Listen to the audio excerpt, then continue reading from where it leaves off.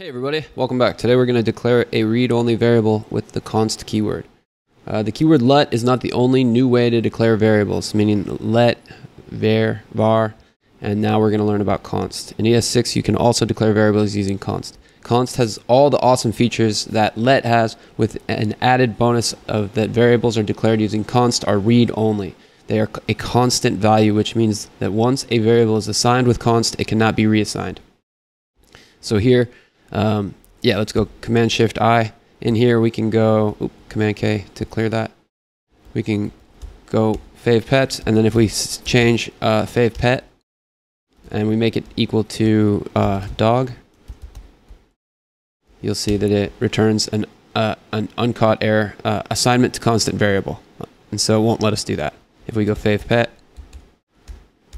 it's still cats, so we weren't able to change it to dogs. So that's what we're trying to do here. As you can see, trying to reassign a variable declared with const will throw an error. You should always name variables you won't want to reassign using the const keyword. This helps when you accidentally attempt to reassign a variable that is meant to stay constant. A common practice when naming constants is to use all uppercase letters with words separated by an underscore. That's why these are all uppercase and it's separated by an underscore rather than using camel case. So we change the code so that all variables are declared using let or const. Use let when you want the variable to change and const when you want the variable to remain constant. Also, rename variables declared with const to conform to common practices, meaning the constant should be in all caps. So here we want to use strict and we want to change the code below here. It looks like we've got var set to I. So we want to make this let because we want the I to be contained within this function, right? Because otherwise outside of here, I will be set. So let makes it so that it's only set within here. And then we want to change the sentence. So instead of it saying var, we want it to be const. And we want it to be in all caps. Cool. And so right now we think sentence, this should print out the sentence of the string free code camp and then is cool.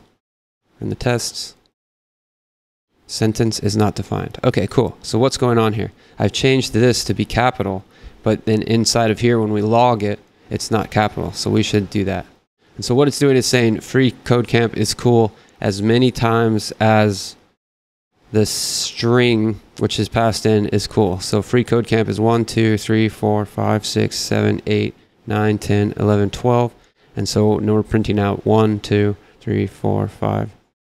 1, 2, 3, 4, 5, 6. It's only printing out 6 times. String. Oh, because we're iterating up by 2. So it's 12, and therefore it's printing out 12. It's 6 times. I hope that makes sense. Console.log should be changed to print the sentence variable. Okay, so now if we run the test, it should pass. Okay, great. Hope this helps you guys, and I will see you in the next lesson.